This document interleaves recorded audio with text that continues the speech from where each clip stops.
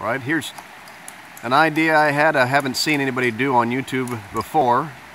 I took two down lines, two head lines from the creek, put two water rams and linked them both to the same outline, going 200 feet over here up the ridge, and I over doubled my volume coming out at the top. Seems to work really well. I'm really tempted to try one more and see just how much water I can get out. I'm going 200 feet up, about 90 feet elevation.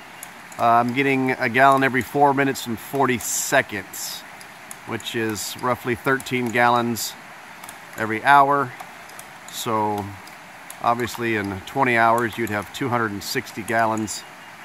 In 24 hours you'd have, probably just shy of a little over 300 maybe. So enough to fill the big IBC 300 gallon tote that I have up there.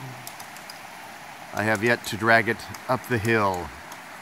That will be fun. But there's the double water ram. If anybody else done that, let me know. Would be interesting to put another one on there and increase it even more. But not a bad water flow up top. It over doubled my water flow coming out after I put the other ram on.